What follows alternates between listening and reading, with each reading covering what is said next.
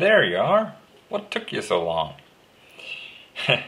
Well, anyways, like I said in part 3, if I have all these upgradability needs, why don't you buy a Mac Pro? Let's take a look. I took the liberty of putting up this. I took the Mac Pro Quad 2.66 and the Mac Pro 8 core, the base models, and compared them to a system that is similar with a custom PC. I took basically all the parts that I had in the custom i7 versus iMac and took out wireless network, web camera, mouse and keyboard and all that doesn't come with the Mac Pro. I did change the graphics card to a 4870. See here, I forgot to copy in some stuff here. And here we go. Okay, the base model of the Mac Pro Quad. It has Intel Xeon 2.66 GHz CPU, 3 gigs of RAM, of course fully buffered, 640 gigs of drive. The casing is of course included in the price. Power supply is built in. It has an 18-speed DVD dual layer, NVIDIA GT 120, and FireWire 800, and Bluetooth, and comes with the Snow Leopard. And the price is $24.99. And the Mac Pro 8 core, different processor, E5520 at 2.26 GHz, 2 of them. 6 gigs of RAM, 640 gigs of hard drive space, and same 18-speed DVD dual layer, same graphics card, same FireWire, same Bluetooth, and of course the same operating system. The price is $32.99. What I did here is take the same motherboard, the Gigabyte, the Intel i7 920, 6 gigs of RAM, 1 terabyte of drive, so it actually has more drive space. The Lian Li casing, same power supply, same optical drive, 4870 GPU, same FireWire card, same Bluetooth dongle, and the same Windows. And what did I end up with? $1,500.89 plus shipping. Of course, like I told you in, I think it was part 1 or part 2, you also get some rebate, mail-in rebate coupons. So let's say you end up around $1,500 on this system. That's the price. Let's take a look on the specs. I didn't put anything on the CPU, and because they are so totally different. Of course, Xeon is a server CPU and the Intel i7 is like workstation, or what it's called. I did include the i7 if you overclock it. So the correct here would be at 3.6 gigahertz.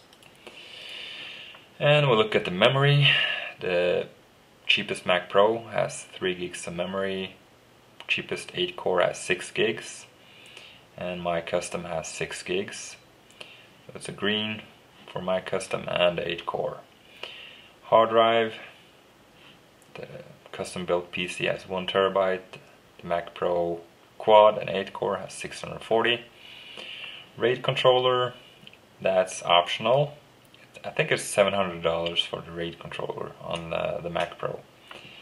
And of course the Gigabyte motherboard has 2, so it's better. Optical drive, 18 speed on both the Mac Pros, 24 speed on the custom build. 2 gigabit ports on the Mac Pros and on the custom build, so there's a yellow one all. GPU, I would say the 4870 is a little bit better than the GT 120. FireWire 800 ports. Oops, I did a mistake here. Should be red. Actually, my rig only has 2, the Mac Pro has 4. FireWire 400, Mac Pro Quad and 8 core has 0. probably doesn't need it.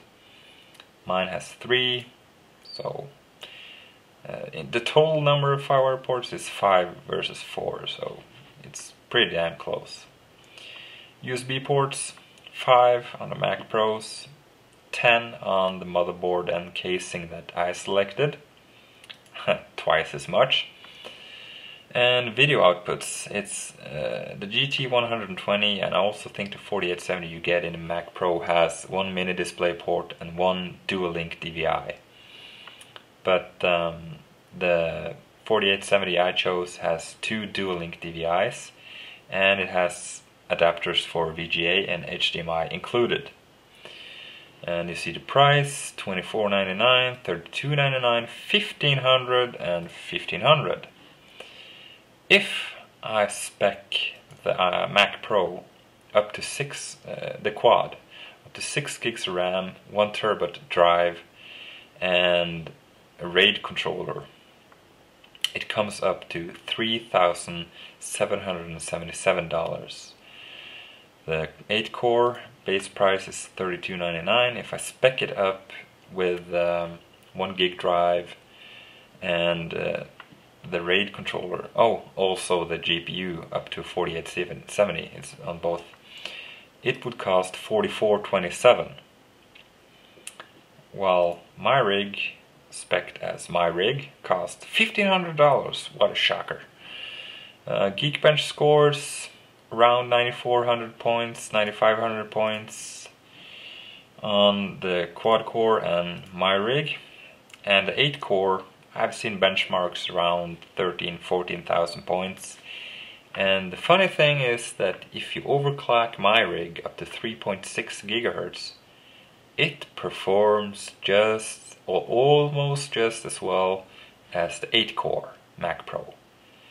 So it means that for the price of a Mac Pro 8-core with the Radeon HD 4870, 1 gig of drive, and RAID controller, I can actually buy 3 custom PCs, and it will perform as much or as nearly almost as much as the Mac Pro 8-core. How about that? Isn't that a lot of bang for the bucks? And a little note, the latest video from Applesoldiers showed him taking his hard drive out of his Mac Pro while it was running.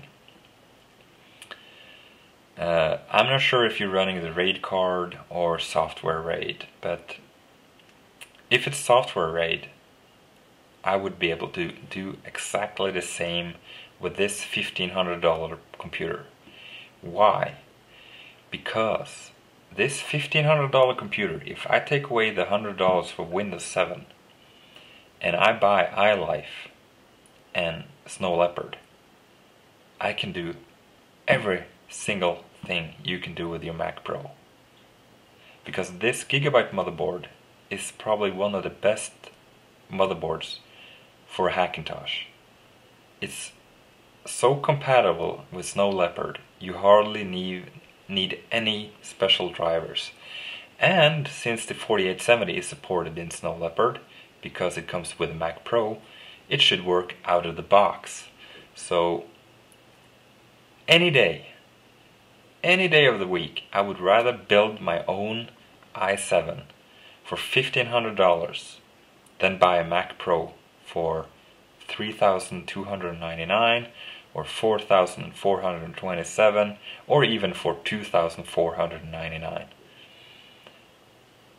Well, that's all, folks, and I wouldn't say I owned anyone. I'm just pointing out my meanings about the subject, and of course, like I said earlier in part 3 or whatever, if you want to have a product, you can just unpack, plug it in, and start it up and do what you want. The iMac is the machine for you.